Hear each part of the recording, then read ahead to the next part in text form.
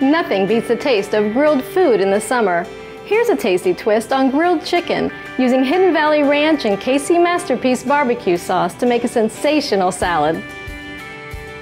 Start by mixing a 1/4 cup of Cajun spice and 2 teaspoons of black pepper. Next, season 4 bone-in chicken breasts using only half of the seasoning mix.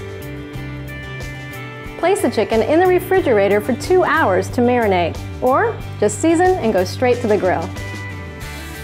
On to the onion rings. Rub 4 or 5 large slices of white onion on both sides with the remaining Cajun seasoning. Let's fire up the grill. I've burned the charcoal down to a white ash, which takes about 20 to 30 minutes. Grilling over charcoal always enhances the flavor of any dish.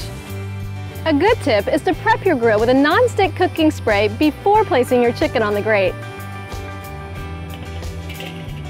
Cover the grill and cook for 25 to 30 minutes, or until the internal temperature reaches 170 degrees to make sure the chicken is fully cooked. Towards the last 10 minutes of cooking time, add the seasoned onion rings to the grill and baste the chicken with barbecue sauce for maximum flavor. While everything's cooking, I'll make the salad. Start with the lettuce.